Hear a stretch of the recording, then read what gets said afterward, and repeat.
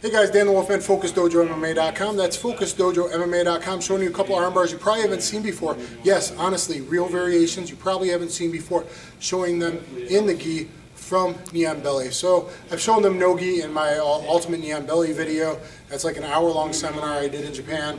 Check that out. I give so many submissions, like 30, 40, 50, I don't know how many. All kinds of different quadrant attacks, breaking it down to a real knee ride system. Anyway, nice knee on belly is one thing, knee on chest is mean. I like to be mean. When you're being real, when you're going with higher rank, you can go knee on chest. Anyway, the point is, after no Sotogari or after I just bullfighter past his guard, whatever, I get to knee on belly, KOB, nice like this, knee on the belly, which really should be on the chest. I'll do that in a minute. Knee up, nice focus, situational awareness for real jiu-jitsu self-defense for multiple opponents. That's better than going fully engaged to the mount. Anyway, if I'm just sparring in jiu-jitsu, I'm going to be coming here, okay, more to his chest. And I'm going to be coming in here to always make the guy obfuscate, always make him worry about one thing and kill him with something else, right? A little sleight of hand. So I'm going to be coming in here to choke his throat, and now I hook inside this arm, okay? I grab my own gi, and now I'm going to windshield wiper my foot, come to this angle, I'm going to windshield wiper my foot, and kick my foot up into this armpit, here, boom. And now I'm choking out already with my feet. And I also have the armbar, sorry. So it's a dual submission BMAC biomechanical armbar and choke. It's actually a better armbar because biomechanically, I have another video, no-gi on this. I'm lifting his shoulder up with my foot, which actually stops.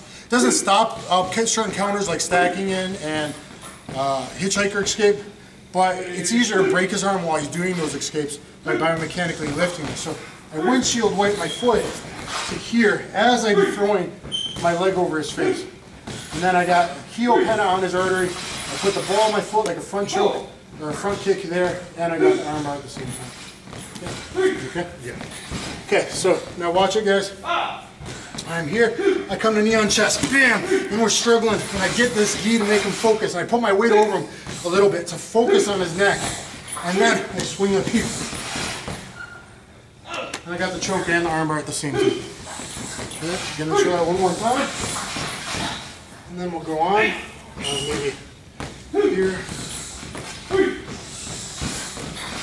Okay, so we're fighting here. I'm trying to get arms, boom. I got his gi a little bit. I make him focus here. On the street, you might not want to break someone's arm. Okay, legally, depending on if you had a weapon or not, it might just be a typical street brawl when you're younger. But you control the guy. Give up, dude, give up, dude, give up, dude, and choke him to sleep if you need to hit his face, whatever you need to do. So it gives you options on the street as opposed to going to an armbar on instinct. And maybe an armbar is not the right thing to do. Okay, next one is forearm submission. Not the typical spinneroonie armbar you think I'm going to do. That's not what I'm going to do. I'm working in here. I get up underneath this underhook. I get the far side underhook. Okay, and I start working in here. Maybe I start breaking his neck in all kinds of different ways. Okay, look at my other video, you'll learn all that stuff. So anyway, I'm in here, then I jump in here, and I get the armbar there. Okay, so we're in here.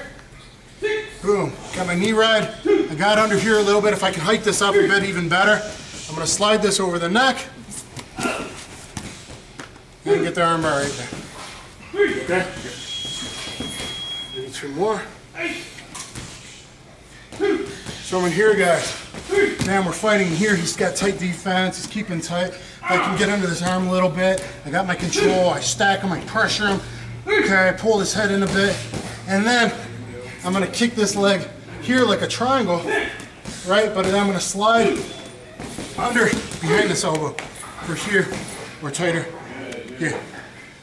Okay, so anyway, it's a really good armbar that most people don't know.